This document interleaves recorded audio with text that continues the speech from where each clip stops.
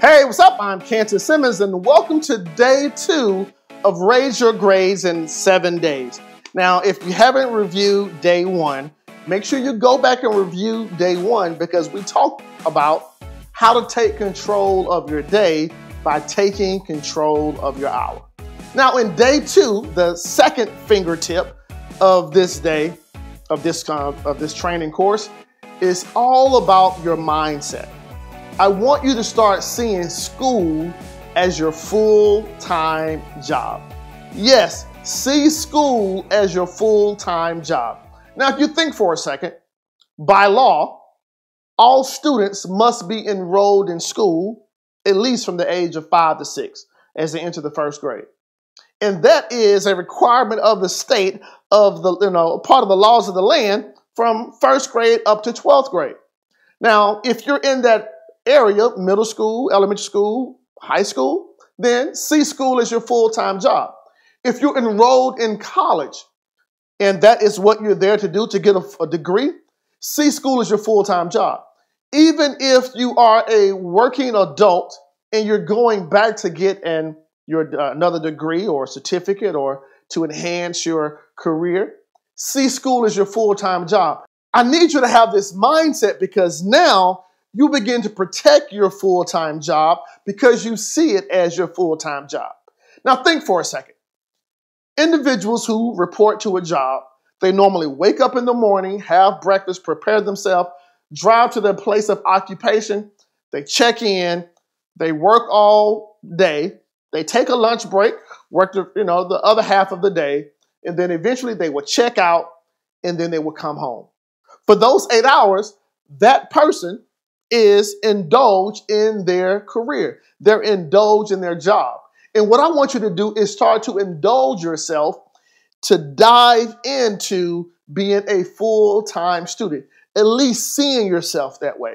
Seeing your person who wakes up in the morning, who checks in, who works during the daytime, who takes a lunch break, who checks in later on and then check out. Now, if you're going to see school as your full-time job, I want to give you some things that you can practically do every single day to boost this mindset and to help you raise your grades. Now, these things that you can write these things down, you can start practically doing these things. These are the things that are going to help you carve out your day and help you see school as your full-time job. Number 1, schedule quiet time in your day, motivational time in your day. Visualize the success of your day before the actual day occurs by reading, meditating, praying, or having your personal pep rally. Every single day, set some time in your day to work on yourself, to invest in yourself. Reading a book, having a pep rally, praying, meditating, whatever it may be, put that in your day every single day. Number 2, allocate the times you must be in class on a specific day. If you go to class Monday, Tuesday, Wednesday, Thursday, and Friday, make sure you allocate that time in your day when you're in the classroom. Like I said earlier, a person who works a full-time job, they know what time they're to be at work. And the same for you. Know what time you're to be in class and make sure you check into that class. Number 3, define the time periods in which you will study. So you know what time you will check in. Also know the times of your day in which you will study. As we talked about on tip number 1, day 1 of this course, how you have 168 hours. You can allocate your classroom time, and I'm asking you again to allocate your study time. Number 4, plan for a breakfast and lunch, but don't eat for longer than 30 minutes. Use the other designated half of the hour to prepare for your next class. That simply means this. It normally doesn't take a person a whole hour to eat a sandwich or to eat their lunch, but you may allocate 60 minutes for your lunchtime and break. Take those first 30 minutes to eat your food. Take those other 30 minutes to relax, to refresh, look over some homework, or even prepare for your next class. But make sure you put that in your day because school is your full-time job, right?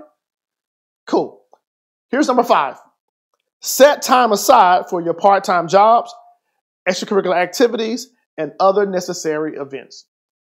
Do that on your schedule make sure that you allocate the time in your full-time job to do just that. Allocate the time if you have work study, if you're playing sports or in the glee club or you're a cheerleader, whatever you're doing outside of the classroom, make sure you allocate that because that is a part of your full-time job as well.